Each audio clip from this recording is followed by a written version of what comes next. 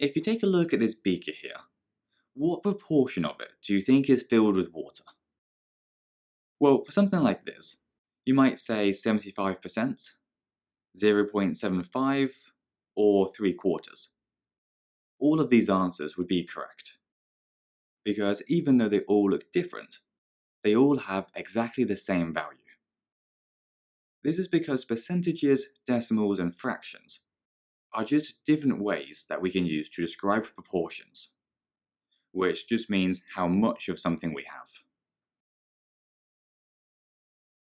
For your exams, you're going to need to be comfortable using all of these, and also be able to convert between them. For difficult values, like converting 0.65 into a fraction, there are specific techniques that we can use, and we're going to cover those in the next few videos. But for the more simple ones, like expressing 3/4 as a percentage, it's much easier if you just learn them all off by heart. So for the rest of this video, we're going to go through the most common ones that are worth memorizing. The best way to do this is to make a table with fraction, decimal, and percentage columns.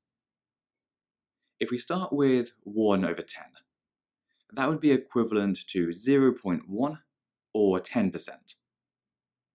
Whereas if we had 2/10, that would be equivalent to 0.2 or 20%. So everything is just 2 times as big. And we could keep on going like this all the way up to 1 whole, which is 100%. Now, instead of trying to memorize this entire table, it's much better for you to just remember the first row, and then understand the pattern so that you can work out all the others. One thing you need to watch out for, though, is the simplified versions of fractions. For example, 2/10 is the same thing as 1/5. So 1/5 is equivalent to 0.2 and 20%. And the same goes for these other simplified versions. We're not going to go through all of them one by one, but just so that you've seen them all, it's also worth knowing 1/2, 1/3, 1/4, 1/5, and 1/8. And if you know all of these, then you can generally work out most of the other ones that you might need.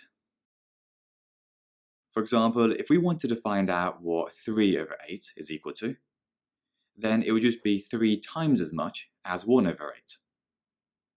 So 0.375 as a decimal, or 37.5% as a percentage. Anyways, that's everything for this video. So if you enjoyed it, then do give us a like and subscribe, and we'll see you next time.